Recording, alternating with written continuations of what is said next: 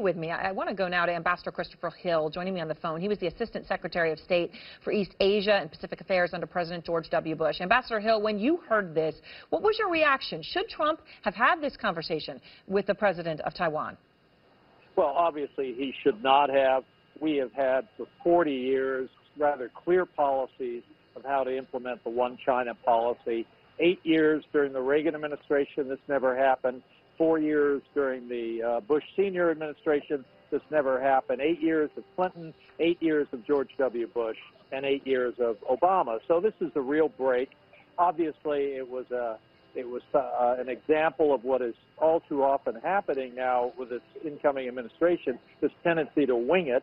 What I'm concerned about is that rather than acknowledge a mistake, they will double down on it, say that this is indeed an effort to change some of the terms of our One China policy. And that's a huge mistake. We have a lot of stuff going on with China. We've got South China Sea, we've got North Korea. We don't need this right now. And Ambassador, you know, to your point about them doubling down, this was not a mistake. I mean, we know a pro-Taiwan advisor of Trump's team who worked closely with Dick Cheney facilitated this phone call, right? It was purposeful. We know no one in the Trump camp consulted the White House or the State Department before the phone call was made.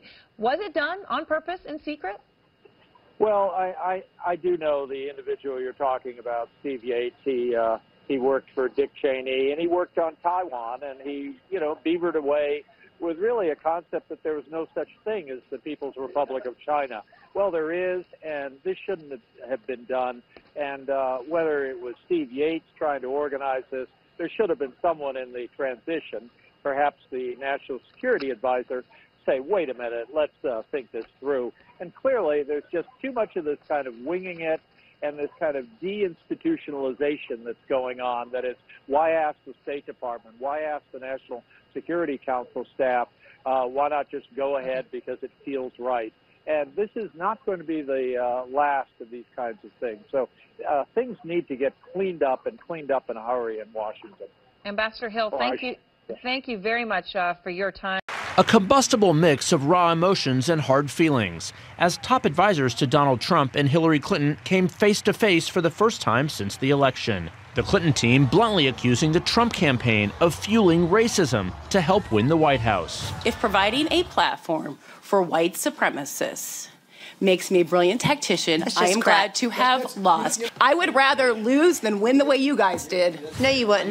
Yes. No, you wouldn't. Yes. Yes. That's very clear today. No, you wouldn't, respectfully. Clinton Communications Director Jennifer Palmieri and Trump campaign manager Kellyanne Conway tangling over Steve Bannon, Trump's chief strategist and former executive of Breitbart News, a website popular with the alt-right movement. And it is a very important moment in our history as our country. And I think as, you know, his presidency goes forward, I'm going to be very glad to have been part of the campaign that tried to... Hey, Jen, do you think I ran a campaign where white supremacists had a platform? You going to look me in the face and tell me that? I did. Kellyanne really? did. Do you think you could have just had a decent message for the white working class voters? Do you think this woman who has nothing in common with anybody... A post-mortem on the presidential race, a staple of every campaign since 1972, erupted in this series of extraordinary exchanges at the Institute of Politics at Harvard University's Kennedy School of Government.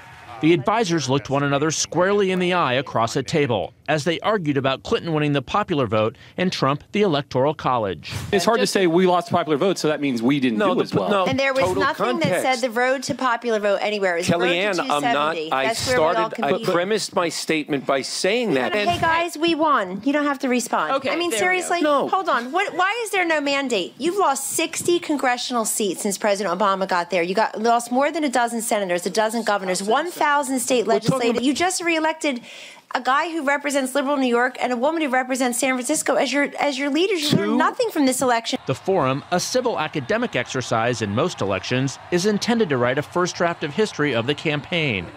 Amid the shouting, the conversation offered a window into why Trump aides believe he won, despite a string of offensive comments. One thing that was missed all along in this election is something that we noticed early on, which is there's a difference to voters between what offends you and what affects you. And why Clinton aides acknowledge struggling.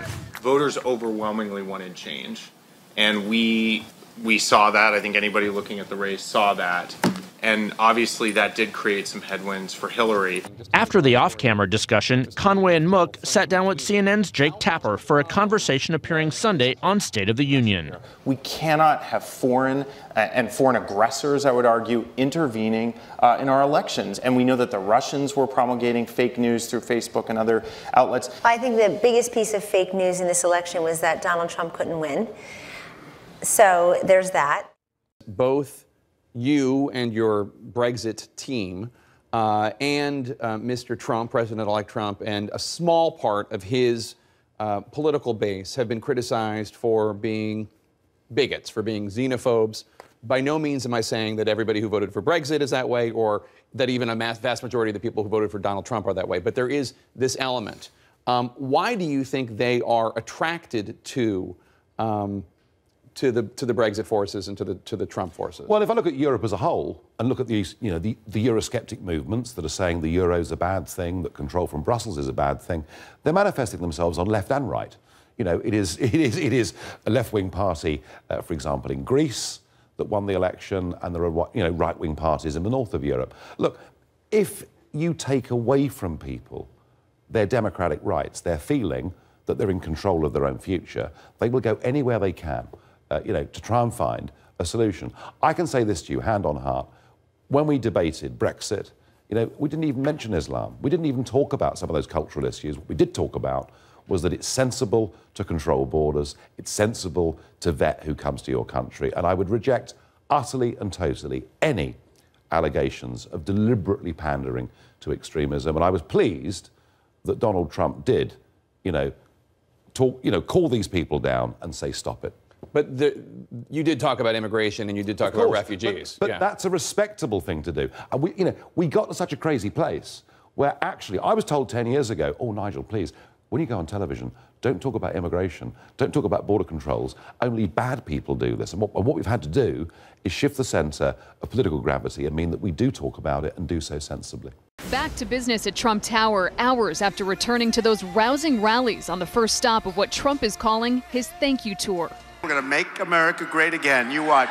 The president-elect holding court for hundreds in Cincinnati, part on teleprompter, part off the cuff, bombastic, boastful, with the clear message "I told you so," all signature Trump.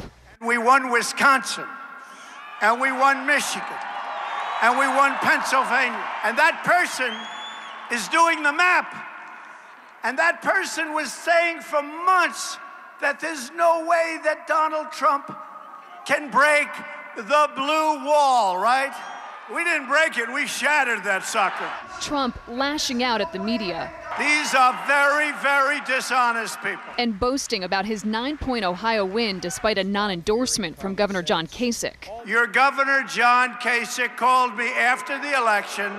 He said, congratulations, that was amazing. And at a time when many are calling for the president-elect to reach out to the plurality of voters who voted for his opponent, Trump went in the other direction. Although we did have a lot of fun fighting Hillary, didn't we? While also calling for the country to come together.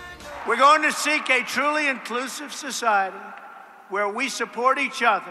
Trump's riffs resulting in confirmation of reports from CNN and others that he'll nominate retired Marine General James Mattis as Secretary of Defense on Monday. They say he's the closest thing to General George Patton that we have, and it's about time. But at least one Democrat promising a fight over the congressional waiver necessary for General Mattis to take over the top post at the Pentagon. New York Senator Kirsten Gillibrand releasing this statement: "While I deeply respect General Mattis's service, I will oppose a waiver. Civilian control of our military is a fundamental principle of American democracy, and I will not vote for an exception to this rule." Mattis left the Marines in 2013, not enough time to meet the 7 years required by law between a uniformed officer retiring and taking up a civilian post. Meanwhile, speculation still swirling over who Trump will pick for Secretary of State. Mitt Romney continuing to stand out as one of the 4 leading contenders for the spot after his Tuesday night dinner with Trump. The president-elect providing some insight into his relationship with the former Massachusetts governor, who infamously labeled Trump a fraud during the primary fight. Well, he's been very gracious. And don't forget, I hit Mitt pretty hard also, I mean, before the fact. And so I understand how it all works. But He's been very, very nice. We had dinner the other night. It was great. There was actually a good chemistry. Joining us now with reaction, Delaware Democratic Senator Chris Coons. Let's start with those comments from Congressman Gutierrez. First of all, do you think that's appropriate? Do you think many Democrats will boycott Trump's inauguration, and will you? Well, Chris, I'm planning to go to the inauguration. I think regardless of how you feel about the election or who won, we owe it to our nation and to the world to show that we're going to participate in the orderly, peaceful, regular transition of power that has happened every 4 years throughout the entire history of our republic.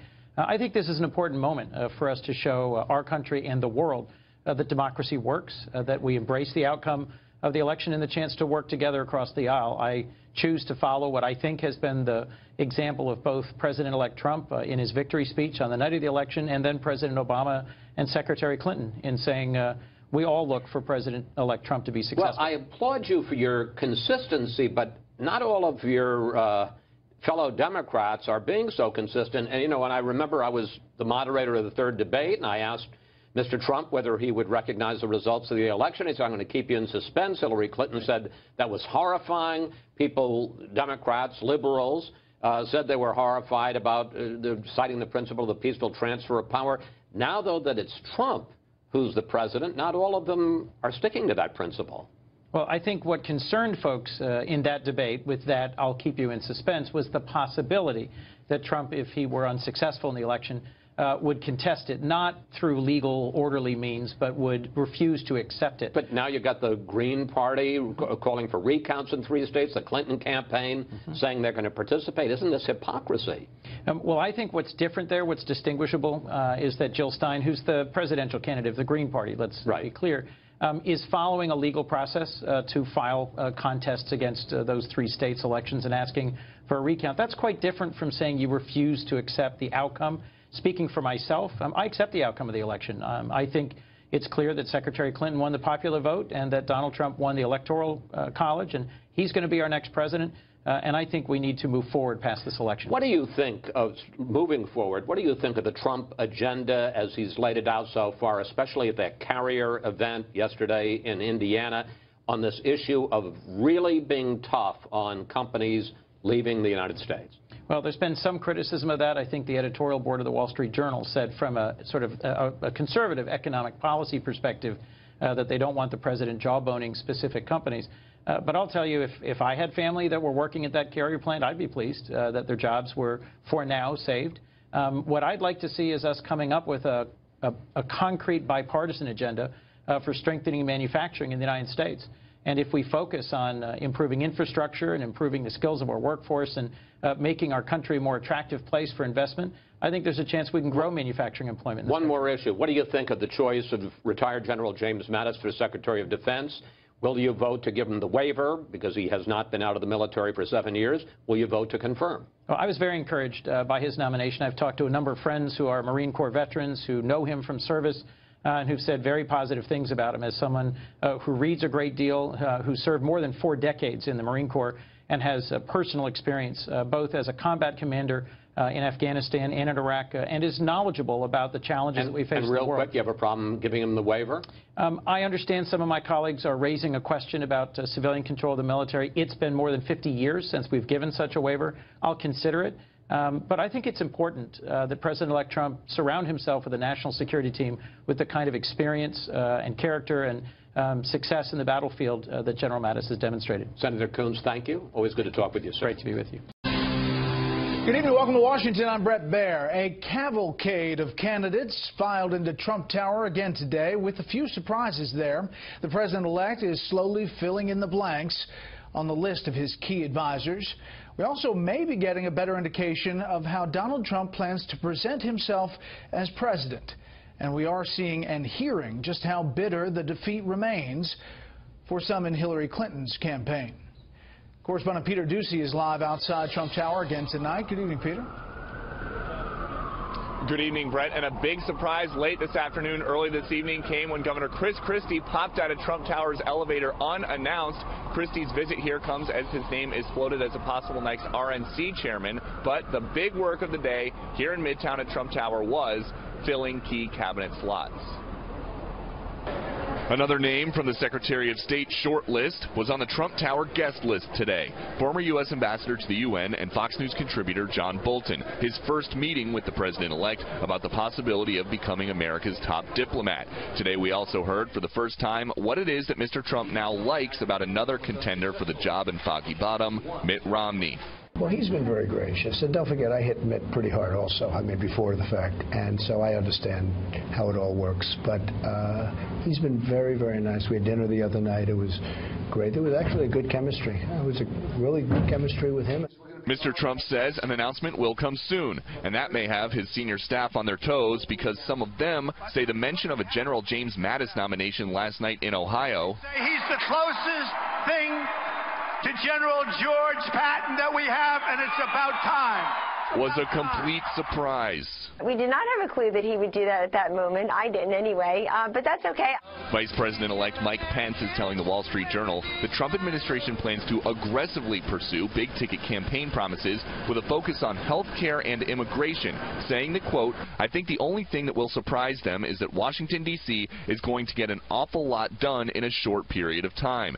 And part of the transition process is figuring out how. That's why Republican Senator David Perdue from Georgia came to New York today. I committed my position in the Senate to full support about getting this 100-day plan executed. Other guests included former Defense Secretary Robert Gates, Florida Attorney General Pam Bondi, and North Dakota Senator Heidi Heitkamp, who joins Congresswoman Tulsi Gabbard as the only elected Democrats to meet with the incoming president, and who is the only elected official we've seen sharing an elevator car with famous New York street performer, the Naked Cowboy. The transition in New York has been completely civil, but when Trump and Clinton staff met for a conversation in Cambridge, Massachusetts, there was chaos. I would rather lose than win the way you guys did. No, you wouldn't. Yes. A forum held every 4 years at Harvard's Institute of Politics between winning and losing political operatives soured last night when Clinton Communications Director Jennifer Palmieri accused Trump campaign manager Kellyanne Conway of catering to white supremacists because she works in the same office as the polarizing former Breitbart CEO Steve Bannon. And Conway fought back. Do you think I ran a campaign where white supremacists had a platform? You going to look me in the face and tell me that? It did. Kellyanne really? did. Oh, and that's how you lost? Fresh off the big job-saving carrier announcement, the president-elect told us today that he is going to start relying on a forum of CEOs to advise him while he tries to bring jobs back to the United States from companies like Disney, Walmart, and GE. Brett. Peter, every day or so we get a new list of world leaders President-elect Trump has talked to, but today in particular, one particular call is raising some eyebrows here in Washington and probably in another world capital. Right, and that's because the president-elect spoke on the phone, we learned just a few minutes ago, with the president of Taiwan. It's the first time in nearly 4 decades that an American president or president-elect has spoken to a president of Taiwan, because we haven't had diplomatic relations with them in that entire time. The transition office says that the two spoke about the close economic, political, and security ties between the U.S. and Taiwan, but this is possibly going to start causing some problems with China, which disagrees very strongly with Taiwan about their status as a province. We don't know if this means that there's going to be a new China policy already, if this is a hint of what it is, but remember, China was a major target of Mr. Trump on the campaign trail, especially when he talked about global economic problems he thinks are caused by their manipulation of currency. Brett? Yeah, that's one to watch. And just to be clear, the Naked Cowboy is not under consideration for a position. They are tight-lipped about his status as a possible cabinet member. I had to clarify that. Peter, thank you.